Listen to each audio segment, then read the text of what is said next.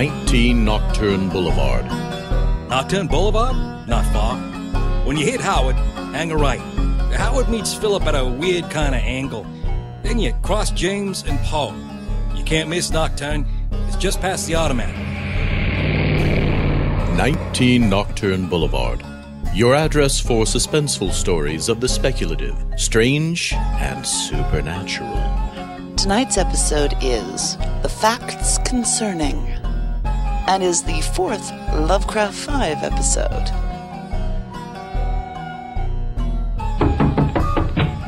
Yes? This is 19 Nocturne Boulevard. Won't you step inside? Did you have any trouble finding it? What do you mean, what kind of a place is it? Why, it's a private dining room at a well-known New England university. Can't you tell?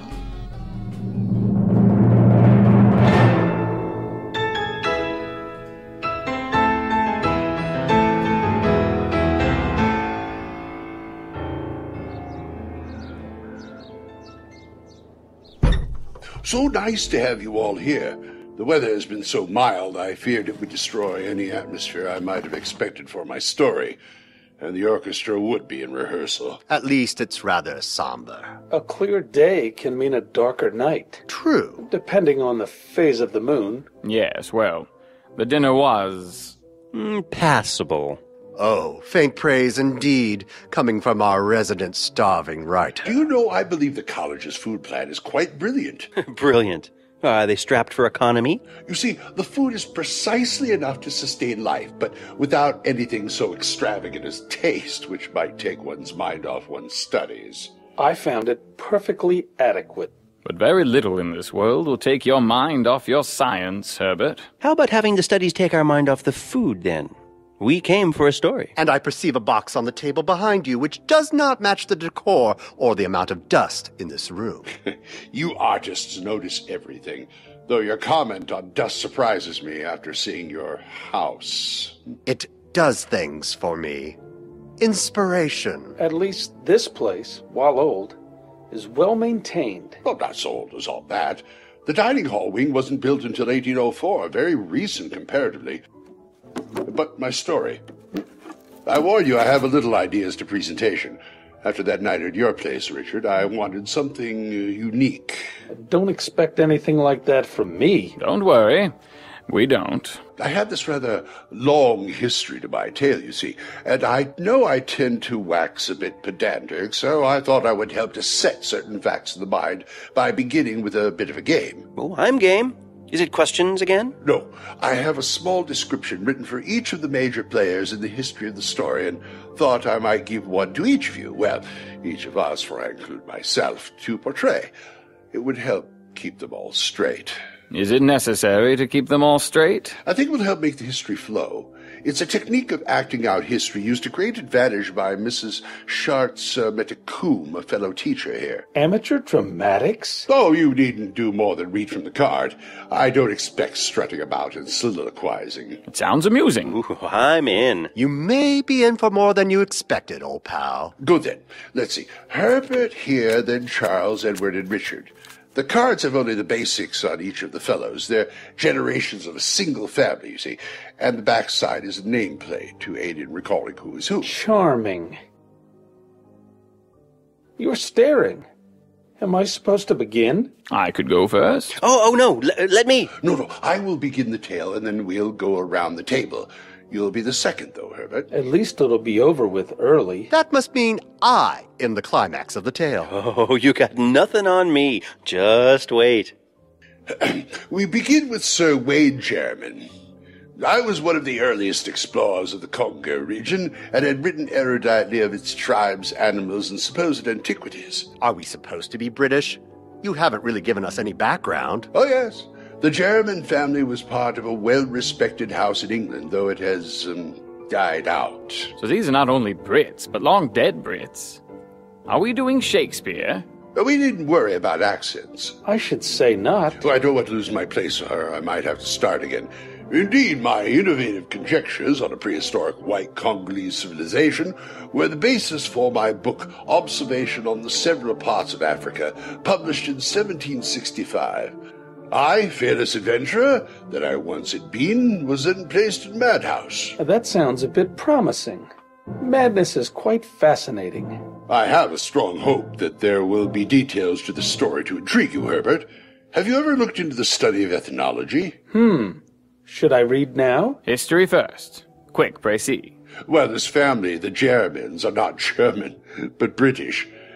The history of the family is quite interesting, but it ended recently with the death of the final generation, son. Just one who set himself on fire when he discovered something about his heritage. He set himself on fire? Now I'm interested. You've got our attention. It's not some simple defect like a hair lip, a club foot. Much more than that. Let's begin again. I am Soames German, famous explorer of the Congo region. I wrote a book and went mad. Now, Me next, I suppose. This one is Sir Wade's son, Philip. Philip was a highly peculiar person. His appearance and conduct were in many particulars so coarse that he was universally shunned. Though he did not inherit his father's madness, he was densely stupid and given to periods of uncontrollable violence. Is this supposed to be funny? funny? Did you give me this one on purpose? Well, yes, but only because it was the shortest. I felt you'd have less interest in the dramatic and more in getting it over with. Is that the sum of your wisdom, great Sir Philip? No, there's more. I forgot to mention, it's just the first part now. We'll come back to you. So, Herbert is violent and stupid. What are you, Charles? I am Robert, Sir Robert, German, son of Philip and the daughter of his gamekeeper. They'll let anyone in, won't they?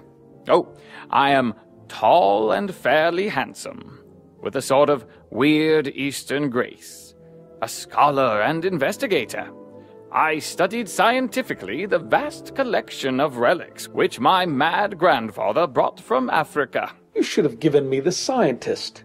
At least I would know where I stand. Robert is an ethnologist and explorer, not a hard scientist. Even so. My turn. I am Sir Alfred German, son of Neville. Wait, are we missing someone? No, Neville is the son of Robert. You're Robert's grandson. Where's Neville, then? He's, we didn't have enough people. I felt we could skip over Neville. I'll fill in his details should they become necessary. All right. Don't worry. You're like Alfred. He ran away with the circus. What? You're joking, right? No, he actually, literally ran away with the circus. We'll come back to that. So, I am Sir Arthur German, son of Alfred, the circus performer, and a music hall singer. And they blink at who Americans decide to marry. Arthur is a poet and a dreamer. Oh, Warren, you had too much fun choosing who was to play what, didn't you? The poetic delicacy of Arthur German was the more remarkable because of his uncouth personal appearance. His expression, his facial angle, and the length of his arms gave a thrill of repulsion to those who met him for the first time. Sounds a bit like Abraham Lincoln. You know it does. How odd. So now we know who we are. What's next? We go back to the beginning, and that's me, Sir Wade. Oh, first there's been mention of the physical oddities that crept into the family line. I should state that before Sir Wade's time, portraits showed that the family was very typical of English nobility. Chinless and pasty? Now, every Brit I've ever met has been perfectly nice. You have to remember Sir Wade's era was the mid-18th century, and there's no record of any physical issues or madness before this time, or at least not out of the ordinary for the time and place. And state of medicine. True. Sir Wade made several trips to Africa, returning from one of those trips with a reclusive bride and a newborn son. And that's Herbert. Philip. This bride was notable, for no one ever saw her, or at least not much of her. She was supposed to have been the daughter of a Portuguese trader who despised English ways and wouldn't have any English servants. Wade humored her and put her up in a wing of her own at the estate where no one saw her or the child but Wade himself. A woman who doesn't want to go out and gossip or shop. Quite a mythological figure. His wife had accompanied him back from the second and longest of his trips and left again with him on the third and final, never to return. But Wade returned. He hasn't yet gone mad. We're all waiting for that. The only thing ever said about the wife, even her name is left unrecorded, was that she had a violent disposition. While they made the journey back to Africa, Wade would permit no one to care for his young son save a loathsome native woman from Guinea. This family sure knows how to pick their women, don't they? I notice you don't give names for any of them. Funny how wives tend to be forgotten in these epic histories. There's one among them, Arthur's mother herself, who was actually quite a fascinating character, and I might look further into her antecedents, but for the most part, the family made some odd choices indeed. So far, I get the feeling that this is leading to a disquisition of eugenics, rather than on ethnology. In other words, take a so-called noble house and marry in, generation after generation, people of dubious merits, and see how the line flows. Well, that's part of it. I'm rather surprised. It is fascinating. I've heard of similar experiments with rats. Much easier to observe since their generations are months rather than decades apart. And of course the difficulties of convincing a human family to participate. Well, I'm just pleased you're so enthusiastic. Go ahead and read the second card then. Right. As Philip grew out of infancy, his father started to avoid him, muttering wild stories about his encounters in Africa, but never making anything clear. Philip grew up small but powerful, with incredible agility. He married, but before his son was born, he joined the Navy as a common sailor. He made his way onto a merchantman in the African trade, and gained a reputation for feats of strength and climbing. Oh, wait a minute. This is not going to just turn into a big argument against intermarrying with native tribespeople, is it? Was Wade's wife a Zulu or something? Oh, no. I would say that was surprisingly far from the point of the history, though you might well suspect it since so much of the story centers around Africa. But no, none of the individuals involved are Africans, tribal or otherwise. Oh, no. Interesting. I had a little idea about that myself. Put it aside and let's finish with Philip. One last note. Philip disappeared one night as the ship. What ship? The merchantman. As the ship lay off the Congo coast. Oh, maybe he went looking for his mother. You said she went back to the Congo and never returned, right? And Philip was never heard from again? More or less. Oh? Rumors. We'll be there later. Me then? Another short interlude. Some details about Sir Wade's madness. He spent a great deal of time in the local pub. While avoiding his son? Actually, yes, but he had a tendency to rave while in his cups. Doesn't everyone? And it was this rather random talk that chiefly led his friends to deem him mad. He would often speak of wild sights and scenes under a Congo moon, of the gigantic walls and pillars of a forgotten city, crumbling and vine-grown and damp, silent stone steps leading interminably down into the darkness of abysmal treasure vaults and inconceivable catacombs. Oh, yes, I can see it. I never really considered the artistic possibilities of Africa. It was particularly unwise of him to rave of the strange creatures that populated such a city, for he boasted of what he saw in the jungle and of how he dwelt among terrible ruins and the creatures that inhabited them. Little wonder he was locked away. Well, the wonder lay in that he showed no particular regret when being shut up. In fact, he seemed to find the confinement comforting, as if something were being locked out rather than he being locked in. I must make a note. Feel free. It's my turn to reveal the next bit. Oh, I should add that Robert broke the cycle and married a perfectly acceptable woman, a daughter of the 7th Viscount Brightholme, rather than following the family tendency to pick entertainers and other women at random. Did it help the line at all? Actually, no. Of the 3 children they had, 2 were never seen. They were kept locked away, presumably due to some hereditary defect. Interesting. May I? Oh, yes, go ahead. Now, Philip is tall and handsome. No, I'm Philip. You're my son, Robert. Of course. Robert was quite the scholar. He scientifically studied, as best as possible in 1815, the vast collection of relics which his mad grandfather, that's you, Warren, brought from Africa. It's really quite a pity the way early explorers looted everything in sight. All those things are of great historical value and should be in the hands of researchers, not adorning trophy rooms. I read in the paper recently about someone selling a mummy at one of the big auction houses. Maybe the college should buy it. Most of the items that have spent time in personal collections are worthless anyway, in any scientific sense. Without any provenance, there's no way to tell the real from the fake. Precisely. Can Robert get a word in edgewise? So sorry. Go on. Robert spent a great deal of time on his own expeditions into the interior of Africa. In 1849, his second son, Neville... The non-deformed one? Non-deformed, but invisible. Maybe we should pull him up a chair. Neville, a singularly repellent person, ran away with a vulgar dancer. Another one? But was pardoned upon his return in the following year. He came back a widower with an infant son, Alfred. Ta-da! Who was one day to be the father of Arthur German. And I'm the one who set himself on fire? But we're not there yet. But before we move on to Alfred, there's another tragic instance to recount.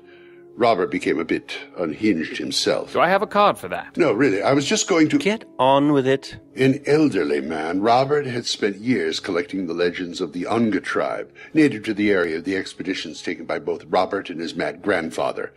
He expressed a desire to validate his grandfather's claims of a strange lost city, particularly one populated by the sort of creatures Wade used to rave about. Do you have any solid information about these creatures you keep hinting about? Not much, but accounts say Sir Wade made wild claims about the white tribe that had once lived in a stone city deep in the interior.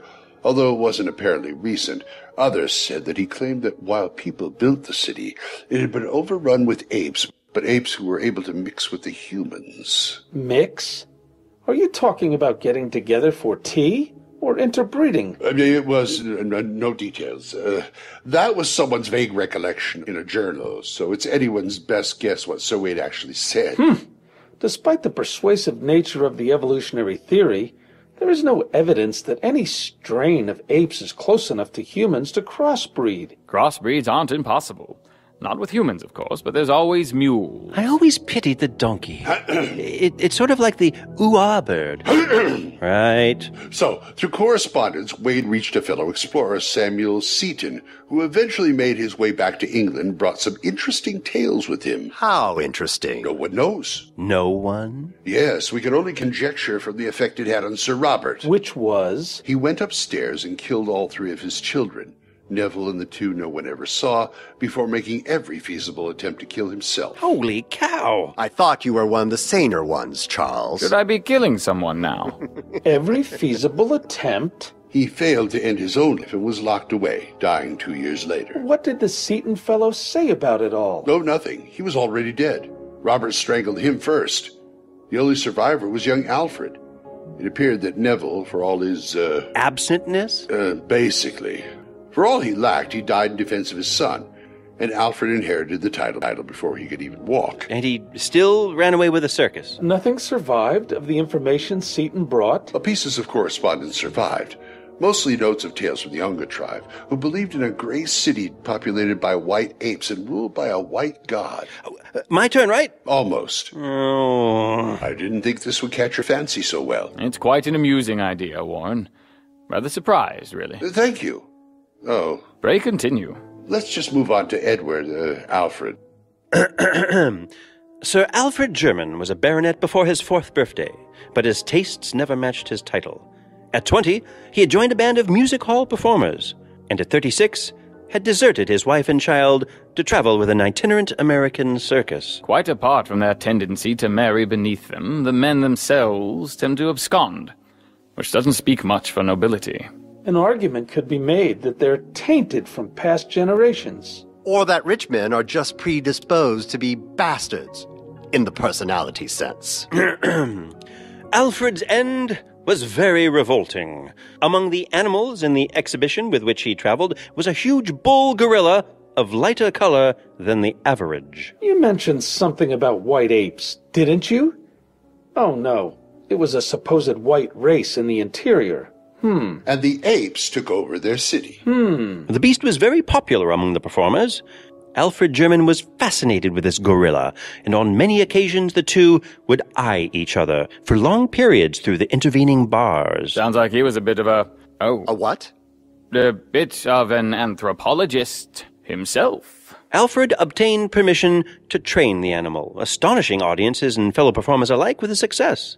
One morning, as the gorilla and Alfred were rehearsing an exceedingly clever boxing match, the beast hit him too hard. I thought it was kangaroos who are notable for boxing. Or orangutans. Recall that odd story from our friend Auguste. I guess gorillas can box, if they want to. What's next? A female president? Of what followed, members of the greatest show on earth do not like to speak. Oh, he was with Bonham. Funny. You never think of these tales happening in places you might actually have been. P.T. Barnum could hardly be called a place. You know what I mean. I know you keep interrupting me. They did not expect to hear Sir Alfred German emit a shrill, inhuman scream, or see him seize the gorilla with both hands, dash it to the floor of the cage, and bite fiendishly at its hairy throat.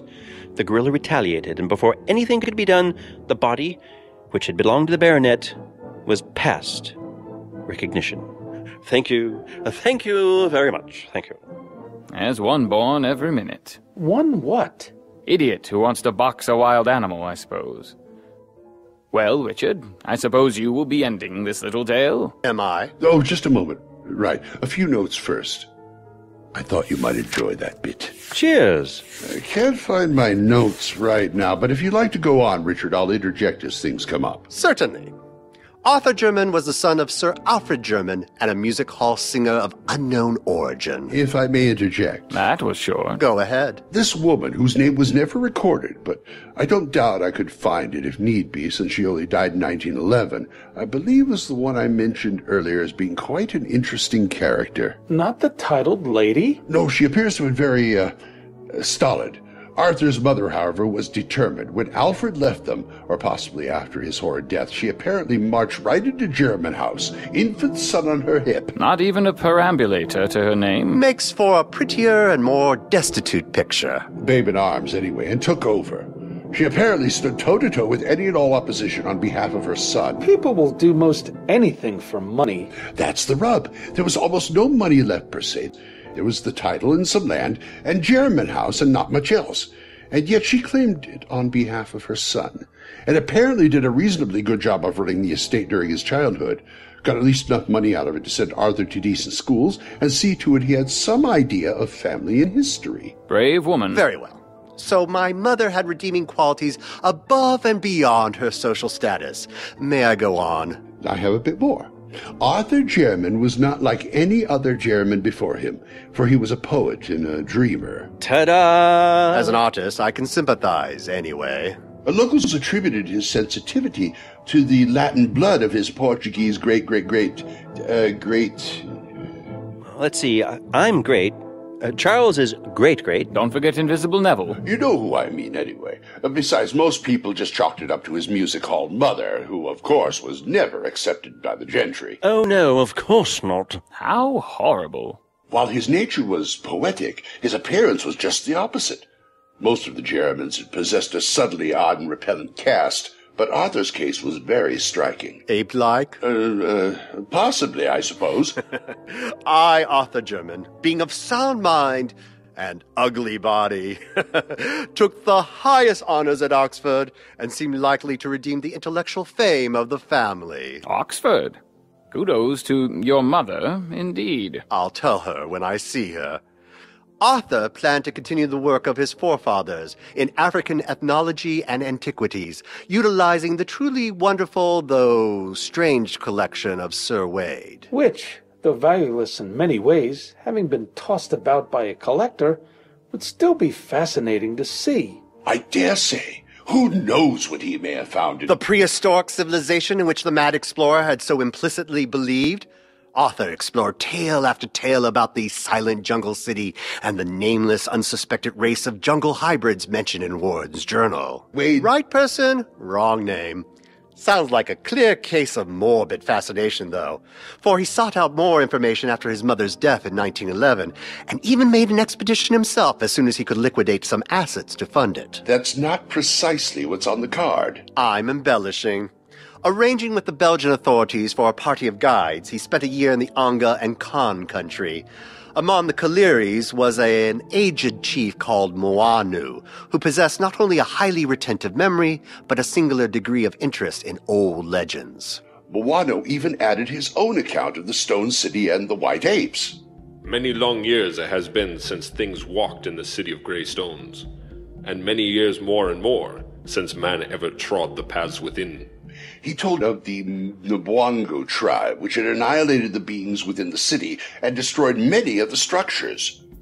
Every ape lay dying, every ape lay dead. The chief of the Nabangas, him they called Iron Foot, trod on the bodies of the enemy, for they were no more than dirt to him. And lo, in their wicked shrine, in the center of the ruined city, lay the prize Iron Foot had come to possess. What they came for was apparently a mummy. It was called among the various local tribes the White Goddess, and was supposed to be the remains of one of the Ape Thing's queens, preserved and revered for just over a century. The White Goddess was a queen in her own right, when she lived like mortals live, down among the hairy folk, but came a god from a distant land far to the west. He wore the sun for a crown, and strode the land on giant feet.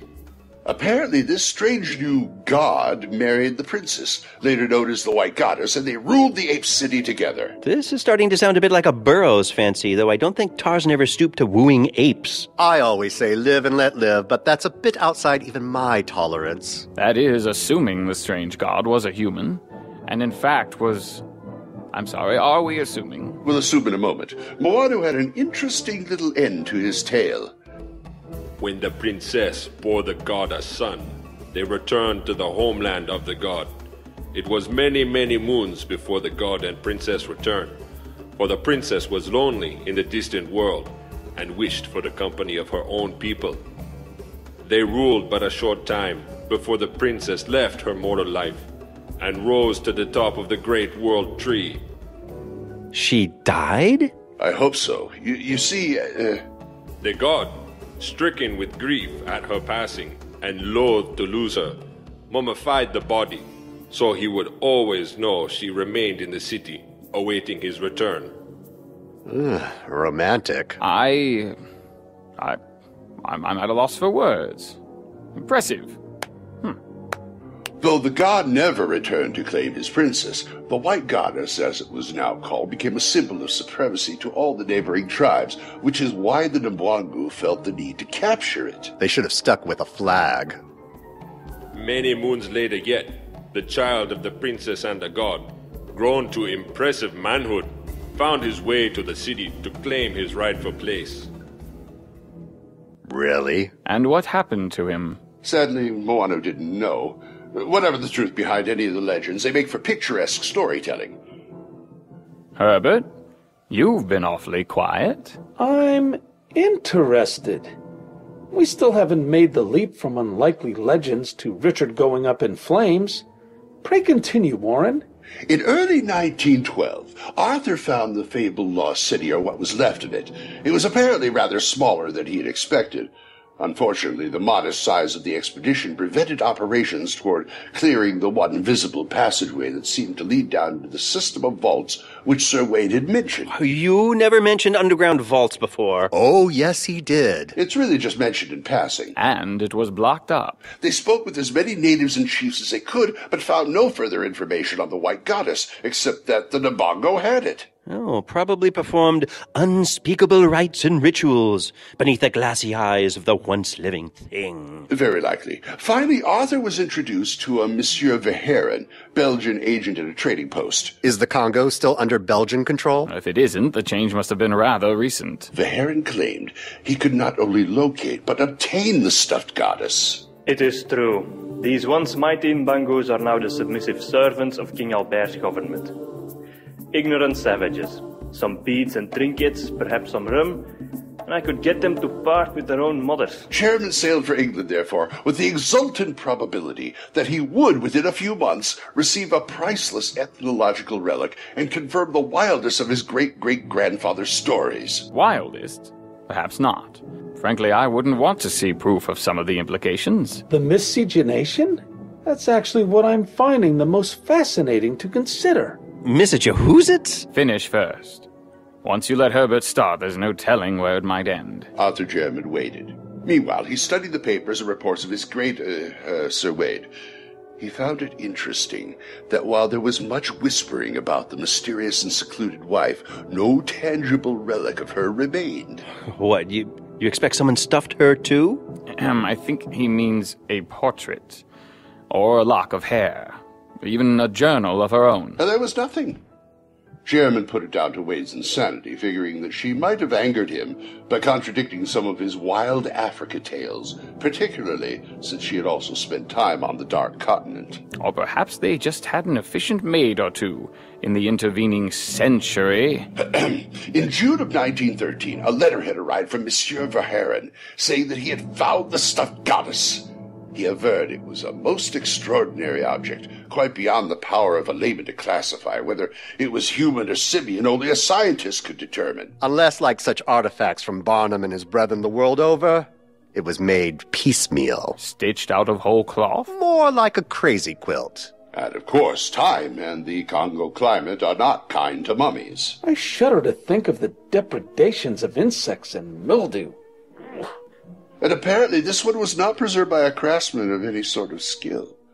And yet, it was still intact in the whole, and recognizable, so they couldn't fault him over much.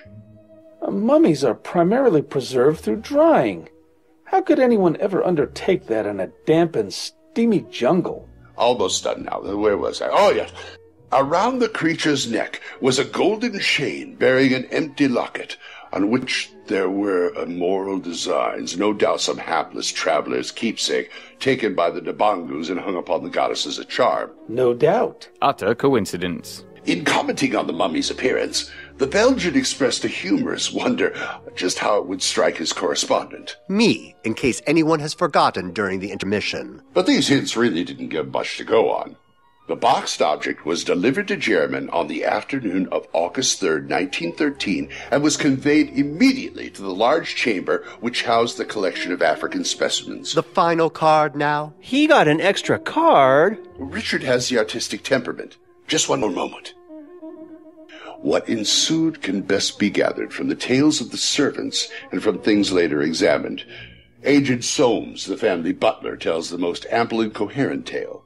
Sure, and the master sent all of us away, wanting to be alone with his new treasure. This was not unusual, and none thought twice on it. We heard the sound of hammer and chisel when he opened the box almost right away. That excited he was to clap eyes on it. Shortly, there came a terrible scream. That wasn't part of the... Artistic license. It comes with artistic temperament. Ready now? Warn me next time. Immediately after, German emerged from the room, rushing frantically about as if pursued, and finally disappearing down the stairs to the cellar. The servants were utterly dumbfounded and watched at the head of the stairs, but a smell of oil was all that came up from the regions below. After dark, a rattling was heard at the door leading from the cellar into the courtyard, and a stable boy saw Arthur German, glistening from head to foot with oil, steal furtively out and vanish on the black moor surrounding the house. Then, in an exaltation of supreme horror, a spark appeared on the moor. A flame arose, and a pillar of human fire reached to the heavens. The house of German no longer existed. Did he at least leave a note? No, but the fragments that add up to the horror he discovered were clearly found and assembled afterward. Principally the thing in the box. His ancestress. Don't jump ahead. Funny. The stuffed goddess was a nauseous sight, withered and eaten away, but it was clearly a mummified white ape of some unknown species, less hairy than any recorded variety and infinitely nearer mankind. Quite shockingly so. Was it supposed to be a secret? You're serious? Warren! Yes. The arms of the golden locket about the creature's neck were the German arms, and the resemblance between the shriveled face to none other than the sensitive Arthur German applied with vivid, ghastly, and unnatural horror. I thought Warren made it eminently clear. This should lead to an interesting field of study. Do you think the white apes she belonged to might still exist in the Congo? No, they were wiped out by the Nabumbums. Is the mummy at least intact? Oh, no. Members of the Royal Anthropological Institute burned the thing and threw the locket into a well. They did what? And they called themselves scientists? Thus endeth the lesson.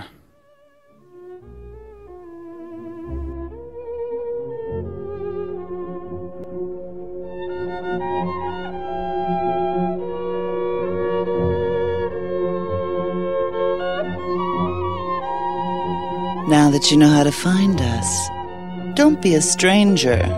We have 5 of them right over there. Tonight's episode, The Facts Concerning, was written by Julie Hoverson, heavily inspired and based on the story The Facts Concerning the Late Arthur German and His Family by H.P. Lovecraft. In tonight's episode, Warren was Glen Hallstrom. Charles was Michael Coleman of Tales of the Extraordinary. Richard was Philemon Vanderbeck. Edward was Bryan Hendricksen. And Herbert was Carl Cubbedge. Mwanu, the tribal chief, was Danar Hoverson. Monsieur Verhaeren was Domien de Groot of the Witch Hunter Chronicles. And the butler Soames was Ayoub Khote. Music for this episode was by the Skidmore College Orchestra, performing works of Edvard Grieg and Camille Saint-Saëns, as found on the MuseOpen website at www.musopen.com. Cover art for this episode was by Brett Coulstock. Sound and mastering was done by Julie Hoverson. Sound effects were found on soundsnap.com, OneSoundFX.com, and Sonomic.com. The opening theme was by Kevin MacLeod at Incompetech.com. The opening credits featured Cole Hornaday, Renaud LaBeouf, and Julie Hoverson. All persons, places, and events in this story were fictitious or used in a fictitious manner and are not meant to reflect any persons, places, or things, living, dead, or undead. Questions? Comments? We would love to hear from you. Contact us at 19nocturne@live.com, that's 19nocturne, or check out our website at www.19nocturneboulevard.com. This presentation is copyright 2011 to Julie Hoverson and Reality Productions and is released under a Creative Commons non-commercial license. Spread the show around, but don't try to make money off it.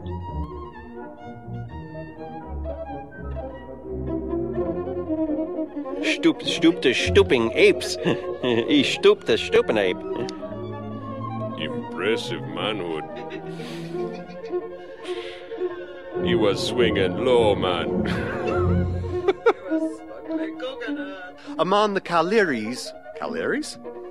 Do we even know how to pronounce that? I'm sure Richard would pronounce it. He's reading it off a copy. Okay. Dear God, we're going to get letters. Okay. I think they're all imaginary. I hope so. Hey, there's a gorilla driving that bus. What's going on? How do you want this as a gorilla scream? That's right. Oh, I've got a lovely bunch of coconuts. Here they are, all sitting in my shorts. Sir Alfred German was a baronet before his first...